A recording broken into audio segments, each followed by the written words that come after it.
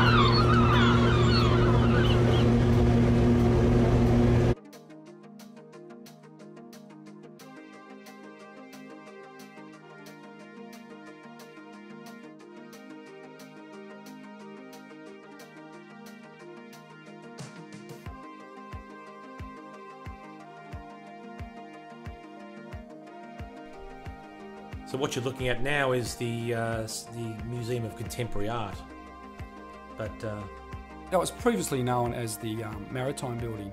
They controlled all the shipping in Sydney Harbour. that's right. The museum was opened in 1991, as I said, as the Museum of Contemporary Art. In 2010, it underwent a $58 million expansion and redevelopment.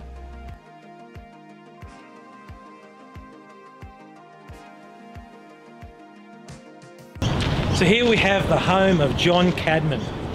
John came here in 1797 from England for stealing a horse.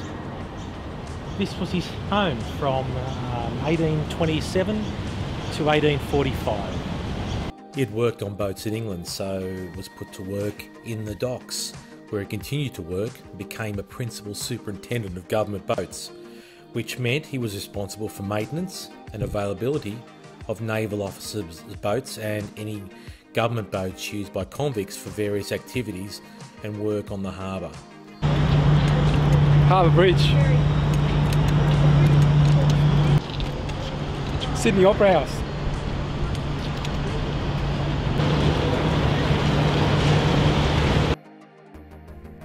Now here's something I didn't know about, Jeff. The Metcalfe Bond stores. They were known as the Bond stores, where goods remained in the storage until importers paid the customs duty on them. They're currently renovating these buildings, and they're trying to bring them back to the original type of building at the time. As you can see, there's a lot of work going on, but hopefully we'll film again at a later stage and it'll be completed. Here's our Sydney Harbour Bridge. As you can see, there's climbers on top, and that's open to the public. Anyone can climb it, and we've both done that, haven't we, Jeff? Yeah, sure, and the cost of the climb is well worth it. Oh, well worth it. The views of Sydney Harbour are spectacular. Something you need to do once in your life at least, even twice if you're able to. Let's go. This is the Dawes Point Battery. Jeff getting blown away here, and this is actually in Dawes Point. So originally this was an observatory constructed in 1788 by Lieutenant William Dawes. In 1798, the governor's concern regarding the arrival of schooner prompted defensive measures at Battery. So George Barney, one of Australia's most important colonial engineers in the 19th century, oversaw the construction, and the site has been previously used as a cemetery for prisoners executed at Sydney Jail.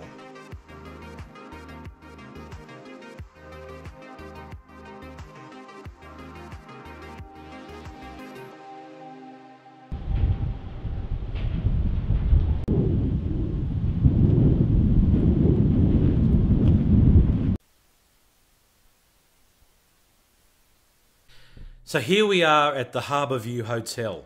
It's the closest hotel to the Harbour Bridge. The original Harbour View Hotel, built around 1843, was demolished to make way for this current one that you're seeing now. It was originally situated where the granite pylons now stand. The foundations of the building you can still see, located at the entrance of Dawes Point Park. The current owners purchased the Harbour View in 1998 and closed it in 2000 to do some renovations. It's now heritage listed.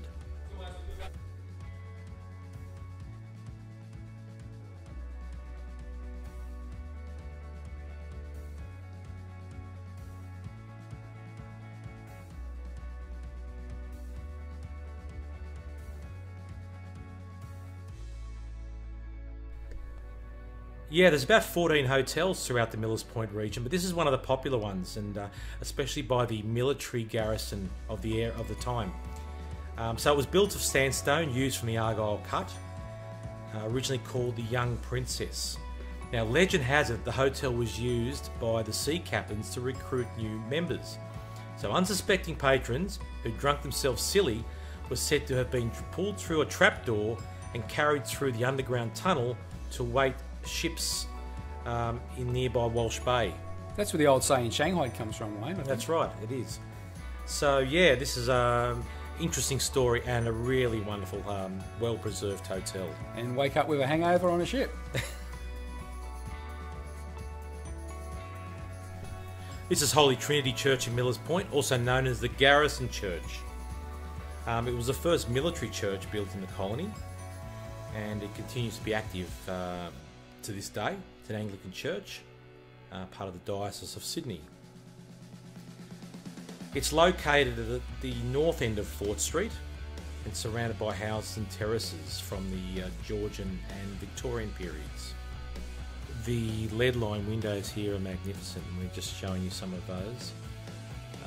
The Garrison Church was planned as a meeting place convened by Reverend William Cowper in December 1839. Cowper made a significant contribution to funding the church, stipulating that it be called the Holy Trinity.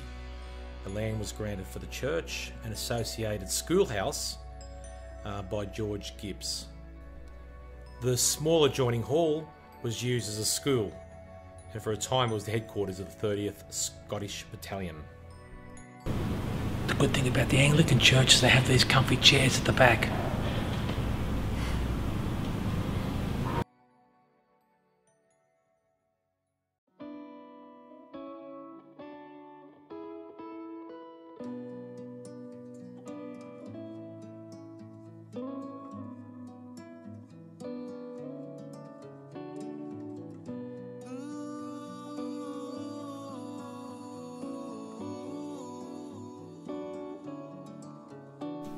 We're walking down Argyle Street now. It was named after Governor Macquarie, after County Argyll in Scotland, the place where he grew up. The rocks were divided into separate communities, separated by this rugged, steep, rocky outcrop, which forms the ridge of the peninsula to the west of Sydney Cove.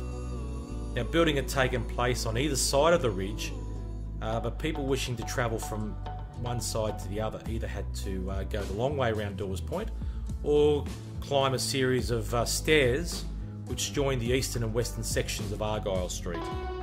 So the whole Argyle thing started in 1816. Governor Macquarie floated the idea of cutting a passage through the rock face to join the east and the west sections of the Rocks community. There were lots of complaints from England and Sydney that Macquarie was wasting lots of funds on unnecessary public utilities, and Macquarie attempted to raise finance from local businesses, but it fell on deaf ears.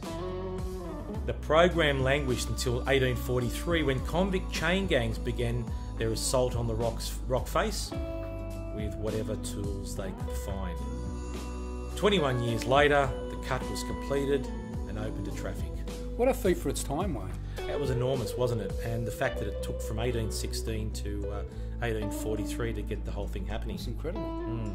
The Argyle stairs were built as part of the cut, which was widened to its present size on its western side around the turn of the 20th century.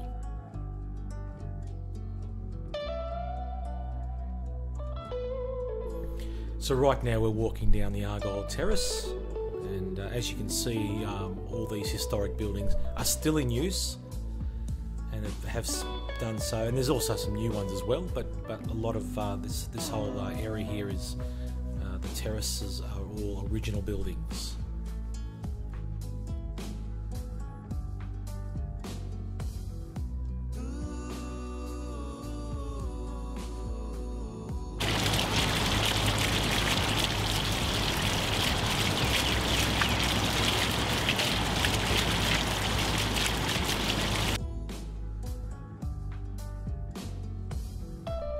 This is a very interesting statue. On one side we have a section that recognises the convicts of the time, and also on the other side is the soldiers. It's all made of sandstone, and this is where they have the rocks markets on the weekends.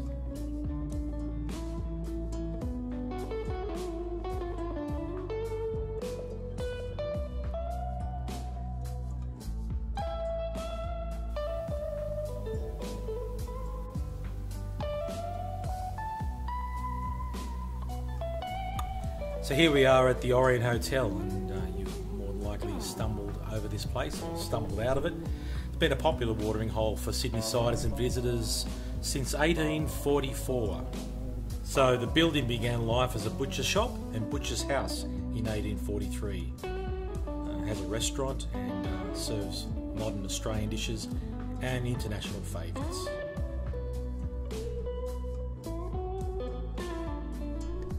Yeah, I found this place absolutely fascinating. This is Susanna Place, and it's a terrace of 4 houses and a corner shop, and it's the only surviving working class dwelling of its era, and it's unique in having a history of domestic occupancy since the 1890s. So it was built for Edward and Mary Riley in 1844, who arrived from Ireland with their niece Susanna in 1838. The brick and sandstone house featured a basement, kitchen and a backyard outhouse. The buildings, which today house a museum on the working class history, have survived numerous demolition threats, especially in 1900 when a bubonic plague led to hundreds of neighbouring houses being knocked down. In a future episode, we'll have a look through the museum, won't we? Yeah, I think we're going to have to go through it and explore. On a previous ghost tour of the Rocks, we were told that at the back of Susanna Place, there's been a woman seen on various nights. So that's quite interesting. Yeah, we should investigate that one as well. Yeah. It's a very old lamp on a lamppost, and I'd say now it's gas or kerosene. No, kerosene would have been the original. Oh, I think more so oil. They would have used oil like whale. That's right. With a whale blower. That's right. Lovely, yeah.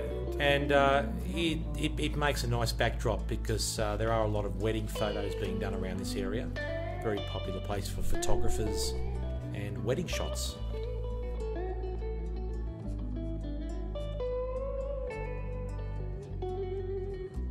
The hospital? So this is the home of the original Sydney Hospital? Yeah, it was located in this area. And that's the reason why it's called Nurses Walk. Then it was relocated to Macquarie Street.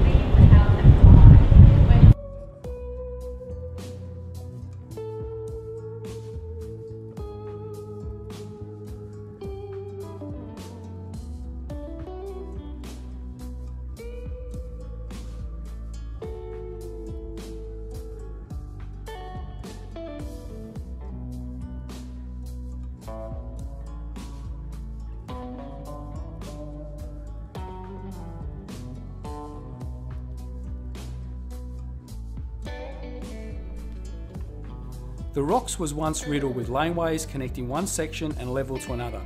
Only a few of these narrow thoroughfares remain, but they reveal many secrets about the origins, growth and development of Australia's first colonial maritime village. By the middle of the 19th century, gracious 2- and 3-storey homes boasting peacocks and deer in their gardens and sweeping views of the harbour dotted the higher ground, whilst below a maze of winding streets and narrow cobblestone lanes lined with rat-infested hovels, hotels, brothels and warehouses were home to seafarers, cutthroats, prostitutes, and working families. It had a reputation of being one of the roughest and toughest ports in the world. However, that all changed in 1900 when the bubonic plague swept through Sydney. The slums that had given the area its reputation were demolished, and many of its notorious black alleys, nooks and crannies vanished into history. This is the Fortune of War Hotel. It's Sydney's oldest licensed hotel, still operating, and dates back to 1828. So the first licensee was Samuel Terry, who was transported to Australia in 1801 for 7 years for theft. When his sentence finished, he made the most of his misfortune to establish his business. This is the Fortune of War Hotel. It's to this day it's retained its old world charm, but also has built a reputation amongst tourists. A very, very popular tourist attraction.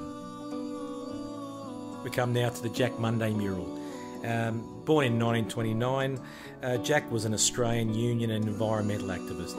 He came to prominence during the 70s for leading the New South Wales Builders Labourers Federation in their famous green bands. We are at the Russell Hotel, a unique example of a 19th century Queen Anne style hotel. It features a picturesque Scottish baronial tower. The three-storey hotel was built with roof shingles, rendered masonry, external walls with decorative string courses and other mouldings. The site was once part of the original Sydney Hospital.